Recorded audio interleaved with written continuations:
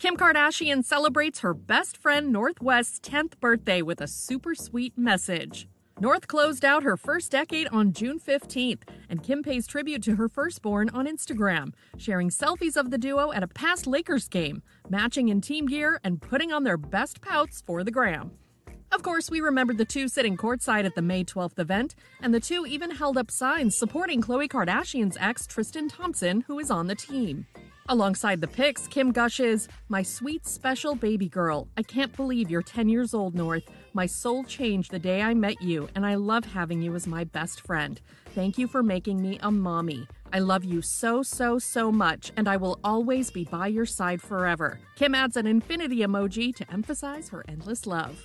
Fans, too, have been by North's side as she's grown up in the spotlight, witnessing her pranks as well as her skills with makeup and prosthetics on TV and TikTok alike. On the June 8th episode of Hulu's The Kardashians, Kim became North's canvas as the artistic kid put a prosthetic nose and wig on her mom, making her unrecognizable.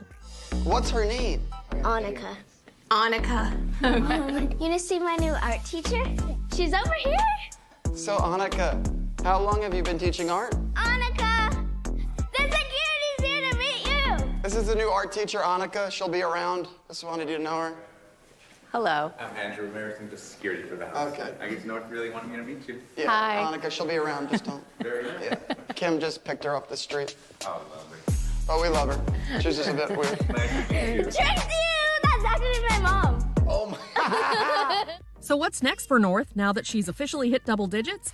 Maybe her first movie premiere. She recently landed the role of a Pomeranian named Minnie in the upcoming Paw Patrol movie. But before she conquers the red carpet, North celebrated her special day like any other 10-year-old, recently hosting a pink and purple themed slumber party. But it wasn't at Kim's house. The fam headed to the Beverly Hills Hotel for this campout. Kim quotes an iconic line from the classic flick Troop Beverly Hills with, "Beverly Hills, what a thrill." Kourtney Kardashian and North's cousin Penelope Disick were also in attendance. With a ceiling full of balloons and purple tents over each bed, this was definitely a birthday dream come true.